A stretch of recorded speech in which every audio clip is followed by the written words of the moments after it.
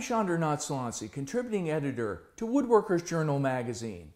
And when I designed this mid-century style coffee table for our March-April 2015 issue, I gave it some useful features like a glass top and a built-in drawer that glides on modern push-to-open hardware. And I also styled it in such a way that it would not only fit into a vintage 50s interior, but also a contemporary setting like my living room.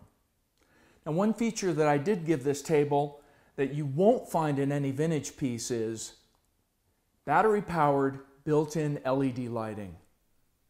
The lighting is controlled by a small remote that not only allows you to dim regular white light, but select from a rainbow of single colors, or even set special lighting effects that make the LEDs fade or jump from one color to another.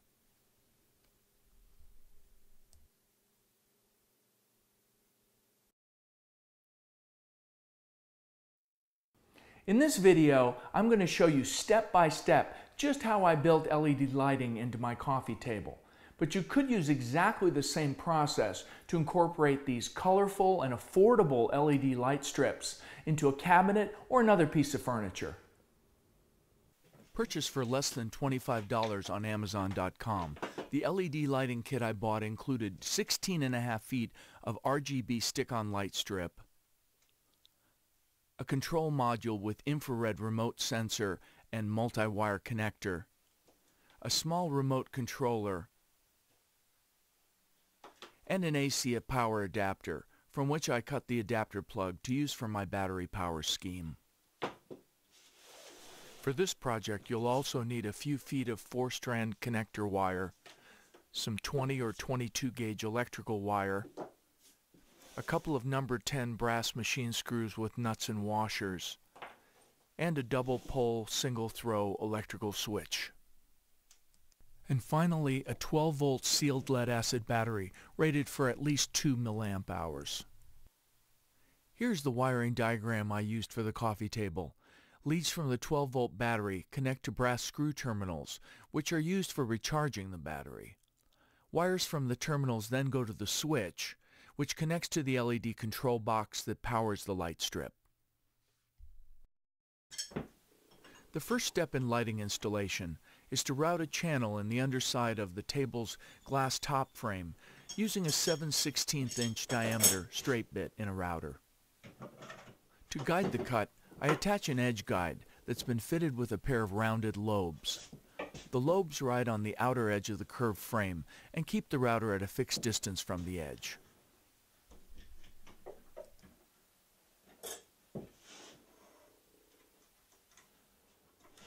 I set the edge guide so that the cut is spaced about 5/16 of an inch from the inner edge of the frame.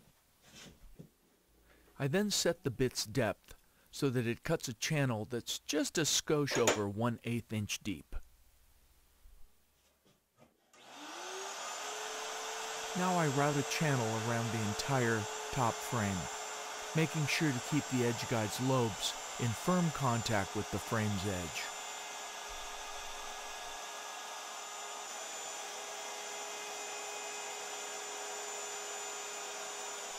After sanding the bottom of the frame smooth, I apply a coat of Danish oil and let it dry.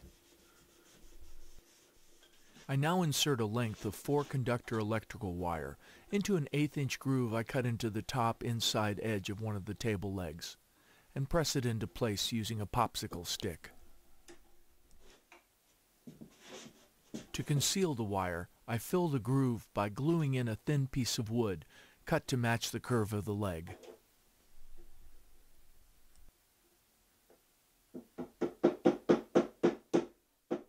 Next, it's time to drill 2 3/16 inch holes in the bottom of the drawer box for the brass screw charging terminals, as well as a single 1/2 inch hole for the switch.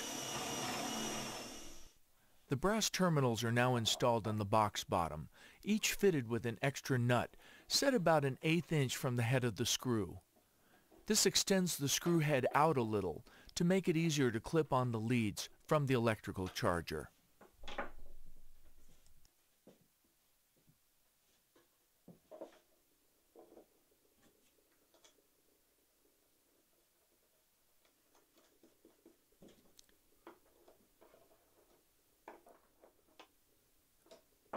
After securing the switch in its mounting hole, I label its on and off positions with a marker pen, as well as labeling the negative and positive screw terminals. The sealed lead-acid battery can now be set into its shallow housing, and the wiring connected from the screw terminals to the switch. I mount the control box just above the battery to keep it from lifting from the housing. Then I connect the battery wires and plug the power connector into the control box. Finally, I attach the multi-wire lead coming from the slot in the leg to the control box. When it's time to glue on the top of the drawer box, I press the infrared remote sensor up through a 1/4-inch hole drilled near the corner of the top, located so that it will clear the molding that will be mounted around the edge of the top.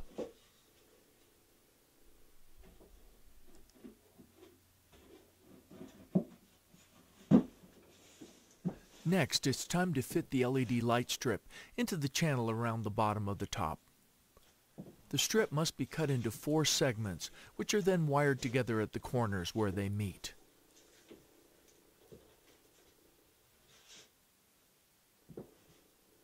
Once a segment's length is determined, it must be cut only where the 4 copper solder pads are in a row, which occurs every few inches along the strip.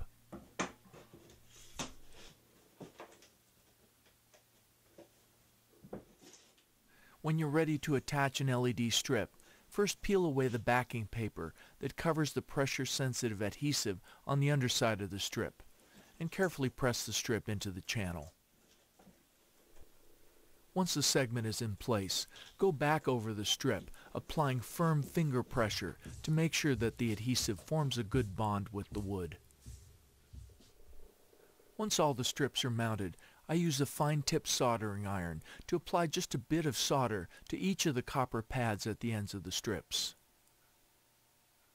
Now comes the most tedious part of the entire process, wiring together the 4 separate light strips, as each connection requires 4 wires, 1 for each RGB color plus a ground wire.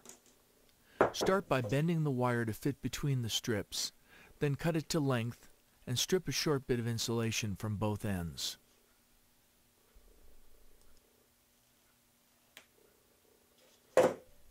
Now tin the ends of the wire by applying just a touch of solder to each.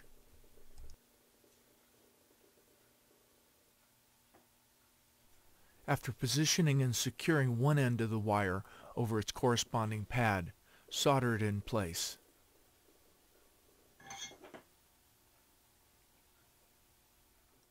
Once the solder cools, bend the wire around and solder the other end to its pad.